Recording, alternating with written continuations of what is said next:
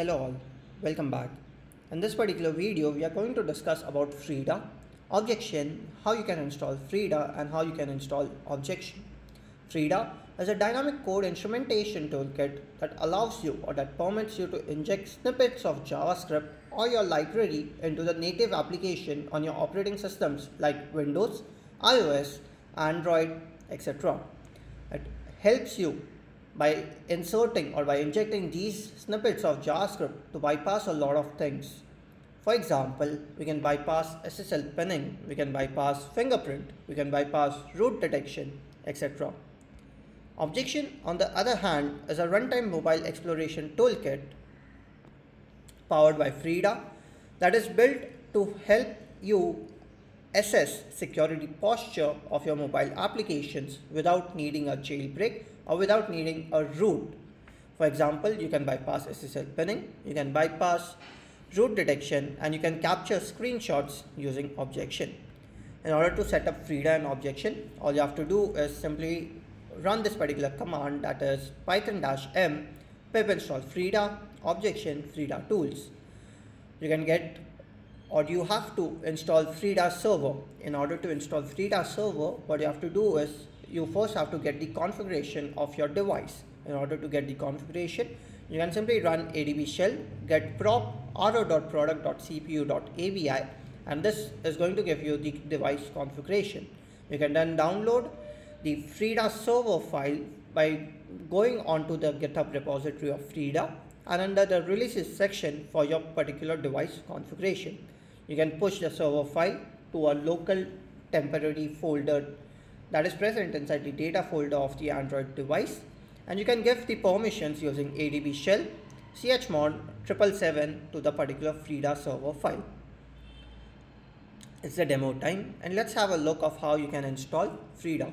First, let's run the command python-m pip install Frida Objection Frida tools. For me, it's going to be Python 3.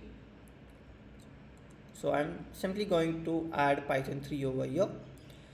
Once installed, you can see that Frida tools has been installed for me. We can verify this by running the command frida-help. Once verified, we now know that the Frida has been installed. We can now run the command objection-help to verify if Objection has been run or not. You can see that Objection has been installed properly as well. Now let's get the device configuration by simply writing adb shell get prop ro.product.cpu.avi. On hitting enter, we now know that our product or our device is of ARM64. We can now move to Frida's official GitHub repository.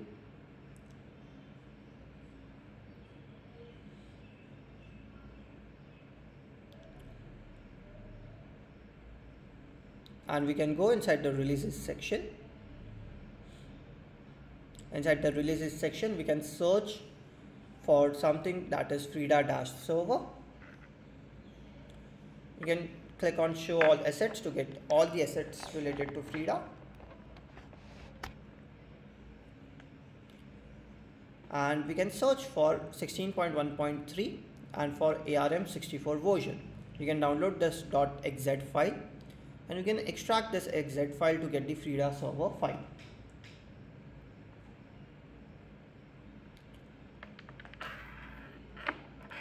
Once we get the Frida server file, we can simply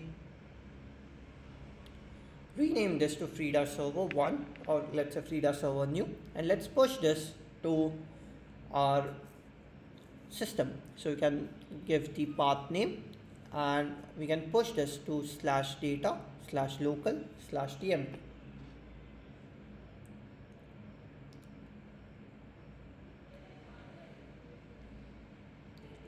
Once pushed, we can simply go inside adb shell. We can write ls. We can go inside the directory.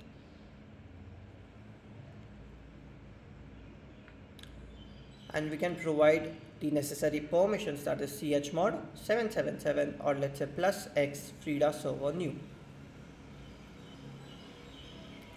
Once we hit enter, we can simply run the Frida server by writing /Frida server. Once you hit enter, it's going to pause over here. Do not think that there's some issue with it. The pause will stay until and unless you do not have some misconfigurations, or until and unless your device has not been shut it down. Now you can simply write the command frida-ps-ua. On entering this command, you would be able to see all the different bundle identifiers that the particular device has. If you are able to successfully get this, then your Frida tool has been installed perfectly. Let's try to open Diva and let's try to rerun this, and you can see that Diva's bundle identifier is also visible. If it's visible to you, Frida has been successfully installed on your system. So that's it for this particular video. I hope you understood how you can install Frida and Objection. In the upcoming videos, we are going to look more about Frida and Objection and how you can use them. Thank you.